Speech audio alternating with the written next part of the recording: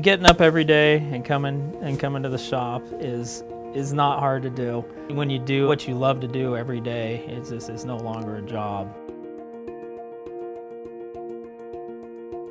One of the earliest memories, we grew up in Fremont, and Fremont Raceway was you could hear it from our house, and we used to go there, my dad, my brother, and it was just way cool.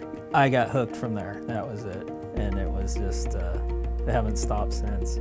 My dad was the typical greaser in the 50s and had the cool car in high school, and he was always into cars, and so it's just kind of a natural progression that passed it on to me. And I had an older brother, and he was building the car, so I was always out there with him, and so at a young age I was helping him out, building my bicycle over and over and over, stripping it down to the frame and putting it back together. I would do that every few weeks, But it also kept me out of trouble from the other elements that you can get into at when you're at an impressionable age.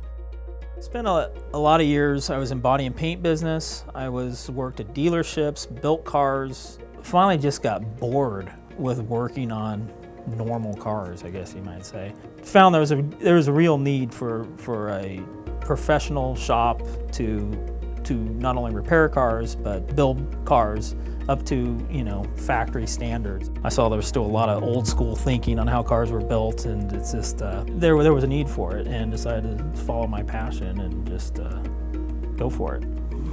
I think the industry is definitely taking a different direction. I think the traditional carbureted small block hot rod is dying off. With the new technology coming in, and it's going to be a different type of builder coming in. It's harder to make everything work together. It seems easy when it's done because the cars are just so much easier to drive. There's a lot of readily available horsepower from the factory now that we can take these motors and have a completely streetable 600 horsepower, no problem. So in that way it seems easier, but to make everything work together, it can be challenging at times.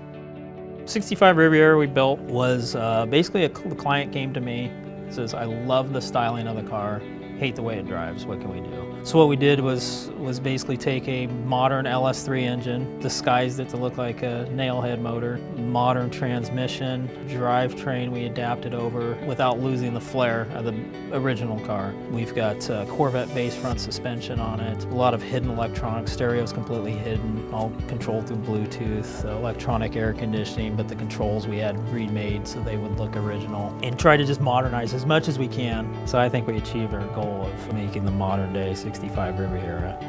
We've got so many ideas, all of us here, and like to see things come together and create these cars that are in our heads and make it all happen, and it's so gratifying. When it's done, you stand back and you look at something that you knew started out as nothing and develop into what you see. Just very gratifying. Implementing these ideas that we have in our head and making it work, and use this component with that, and design it, so forth, and it all comes together and it works as planned. And there's just so much satisfaction to that when you see this stuff come together in doing something that hasn't been done before either. The 69 Camaro was a couple years ago. A customer came to us and wanted his 69 Camaro done in a European supercar themed 69 Camaro. So what we came up with was we put a full Art Morrison chassis under it, set the motor back about 8 inches. It's got 640 horsepower, LS3, 6-speed, Winner's quick change rear end. So it's got all the right ingredients. Car works extremely well. We did a lot of body mods to give that modern appearance without losing the 69 theme to the car. There's a few iconic 69 Camaro elements we left on the car, but tweaked it around just to modernize the car and give it a more streamlined look. It's turned out to be a very good performer. It gets used a lot, so the car works as well as it looks.